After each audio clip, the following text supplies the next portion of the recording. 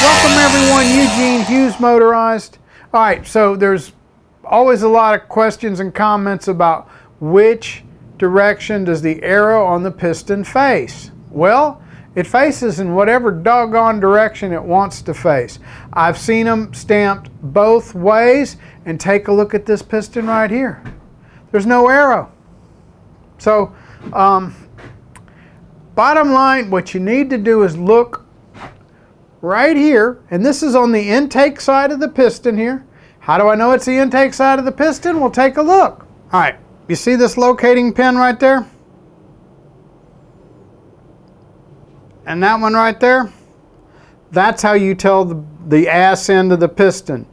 These two locating rings go on the back of the engine. These here go between the intake. So your intake is going to be right here, right in the middle of it, okay? That's all that matters. It does not matter where they put the doggone arrow or if they didn't put one, okay? It doesn't matter if they put an arrow on it or not, or if the arrow is pointing to the right or the left. Locating pins towards the intake, which is typically the back of the engine, right? If you found the video helpful, give me a thumbs up, click that subscribe button.